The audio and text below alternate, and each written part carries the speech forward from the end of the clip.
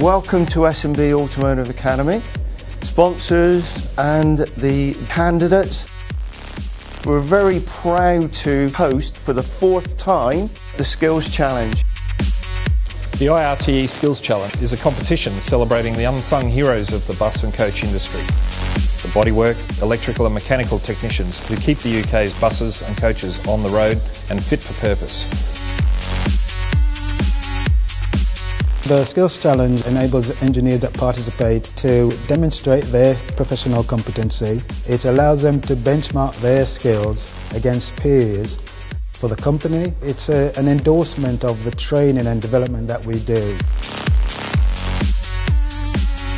As Chief Executive of the Driver and Vehicle Standards Agency, my sole job is improving road safety, and I can do that by improving compliance.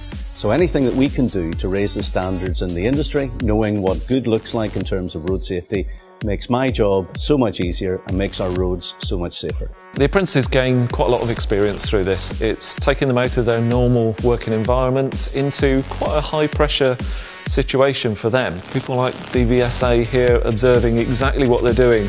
So they gain recognition from their peers, their friends, and overall hopefully building their confidence within the industry. To be fair, I was pretty nervous. I didn't really know what to expect, but it wasn't too bad actually going in there. I was worried that I'd be a bit out of my depth because I've not been doing it for very long, so it was nice to feel quite made at ease. Everyone was really nice.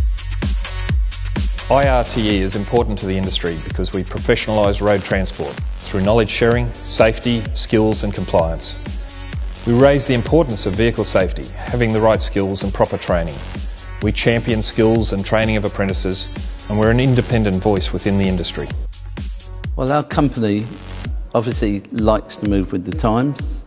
We want to be recognised in the industry, and we think going with the IRTE Skills Challenge is a way for us to do that. There is no trouble in getting a team together. People are volunteering and actively want to take part in the IRTE Skills Challenge. If you're an apprentice and you're thinking about coming along to have a go at the challenge, then definitely give it a go.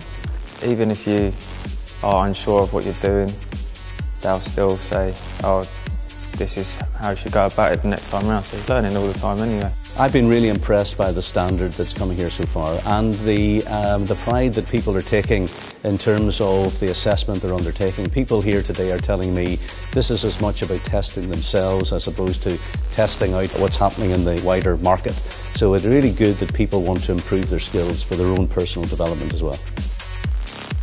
I think all of our technicians have what it takes to win, otherwise we wouldn't have brought them.